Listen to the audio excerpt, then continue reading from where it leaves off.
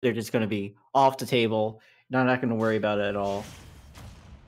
So yeah, at the very least, yeah. I mean, really, just being short is such a just like being skinny is so incredibly good, and you can get away with a lot more stuff because short. And Pikachu exemplifies that to the nth degree because, oh boy, we've seen how many moves he can just pancake under. Of course, that won't matter as long as Zelda, instead of going for those big like home run finishers, using Phantom forward smash and tools such as those is going to be all that SaurDeux ends up needing.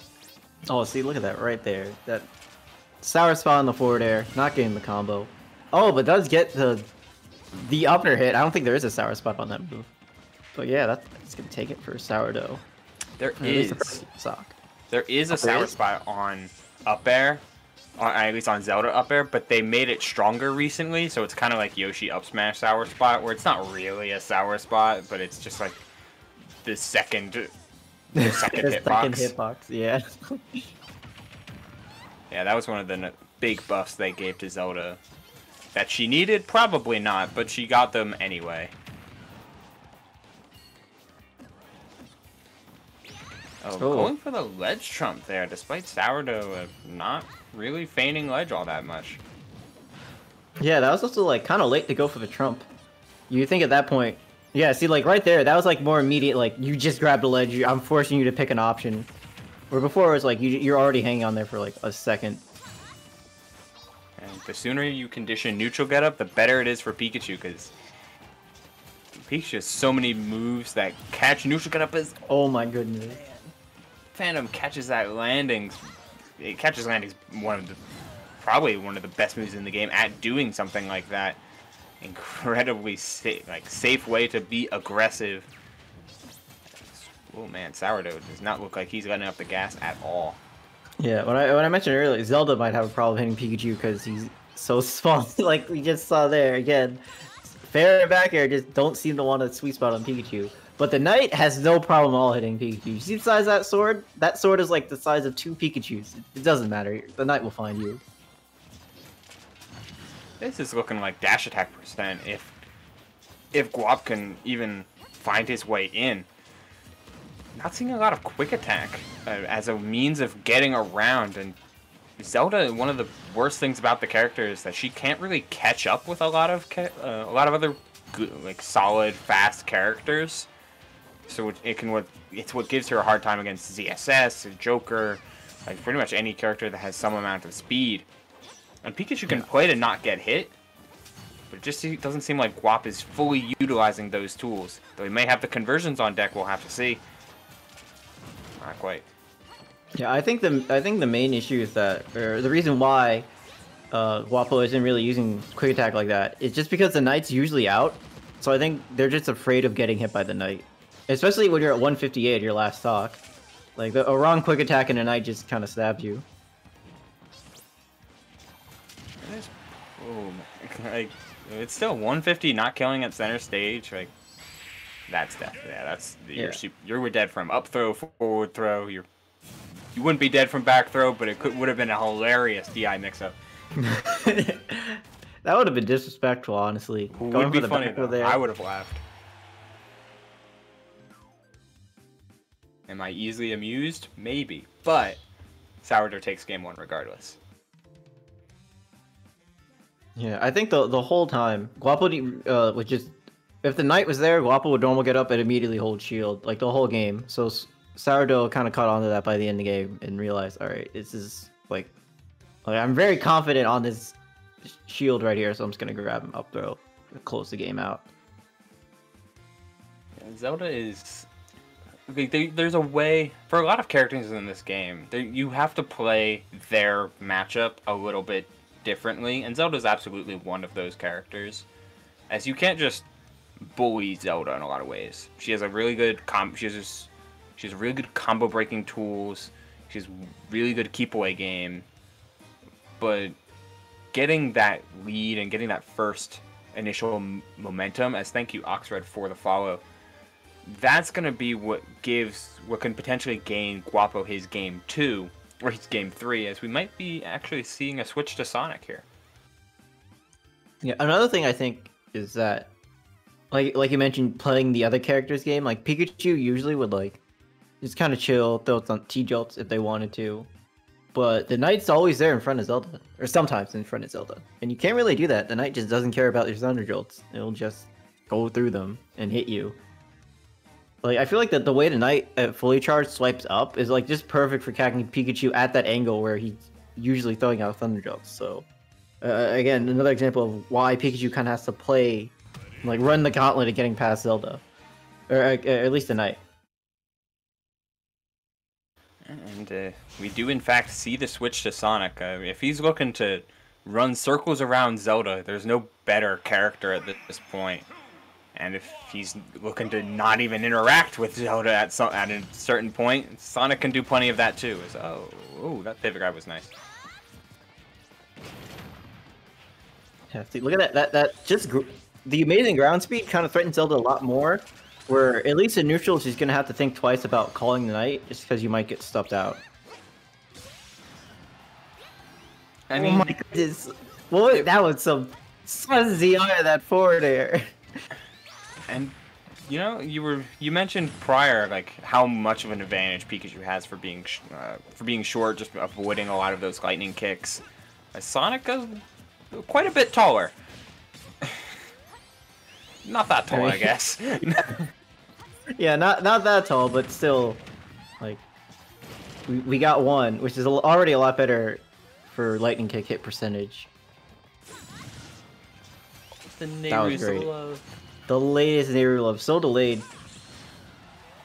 Oh, that I like that. That was to put his homing attack. That was great. Yeah, you can't hit me if I'm not even there.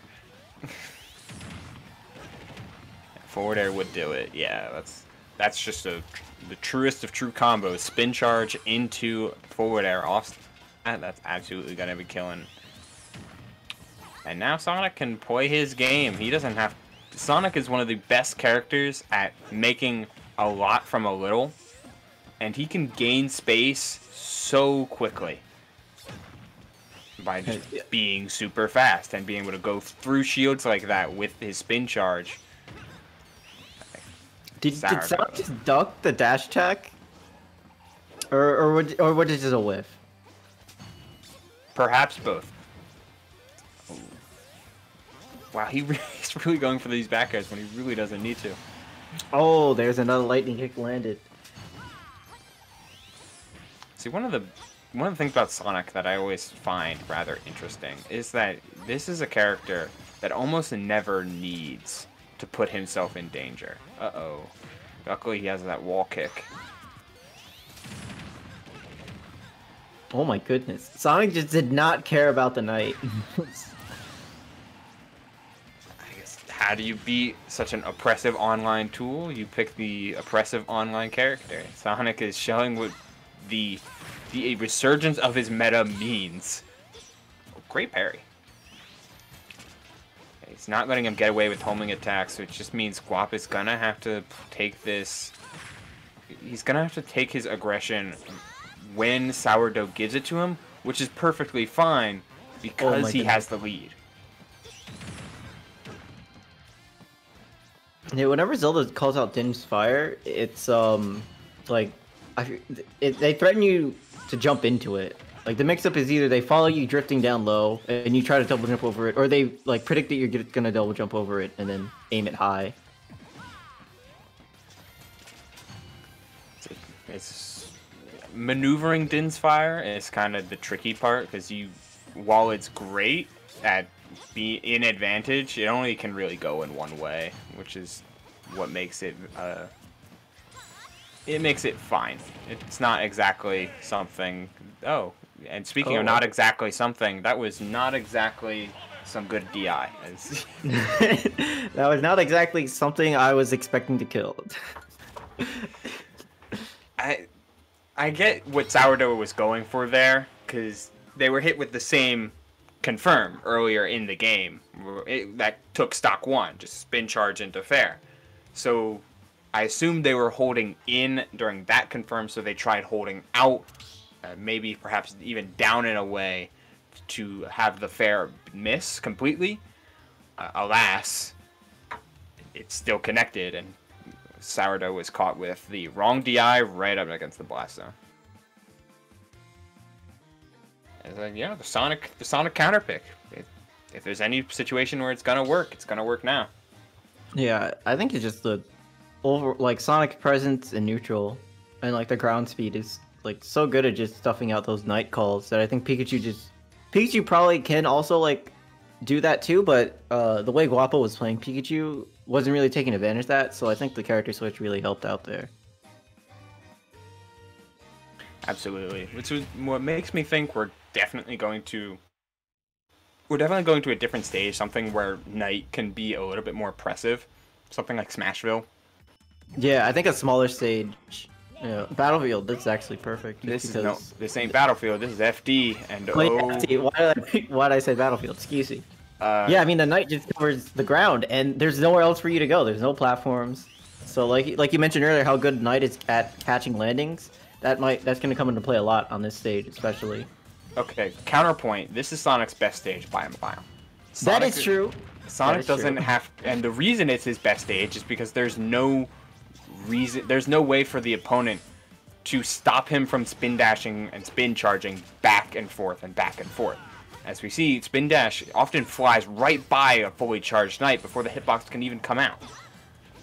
So while the percent lead is in SaurDeux's favor right now, I can only wonder for how long.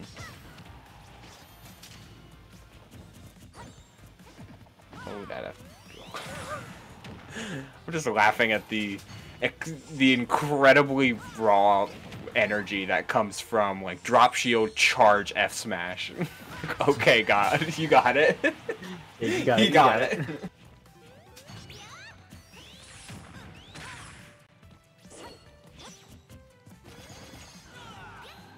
Oh, okay, good nair out of shield.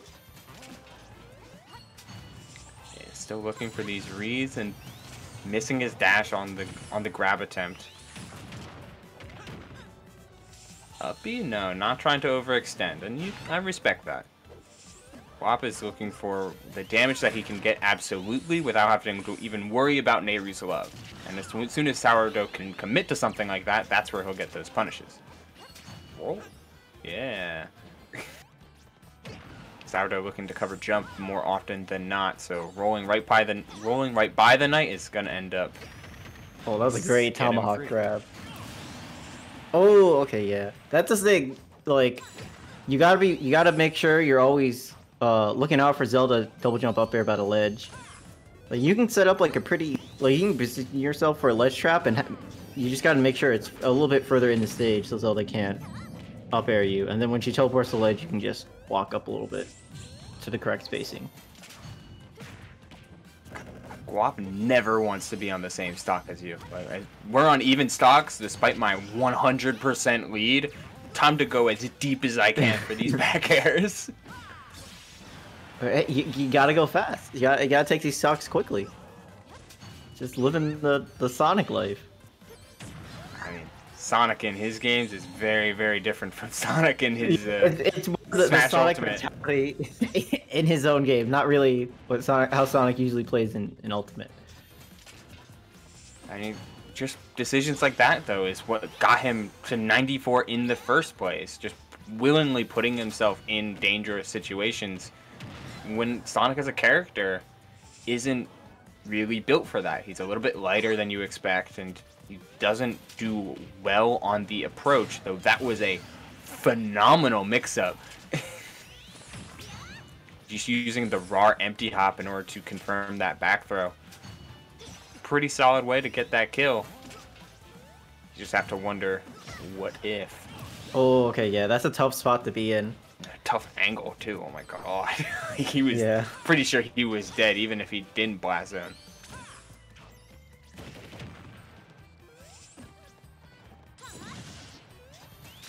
Oh, again, good Nehru's love to help SaurDeux get back on stage.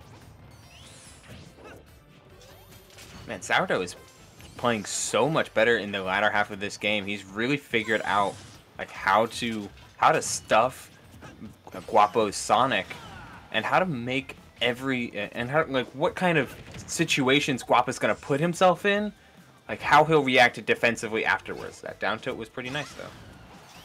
Yeah, nice check, because we saw SaurDeux use like stuff like Nair as well to get back off from ledge, and that kind of just stuffs it out before it can even happen. Yeah, I mean that's the Zelda classic sometimes. You just F smash in their face, dash back, F smash again. Like it's very hard to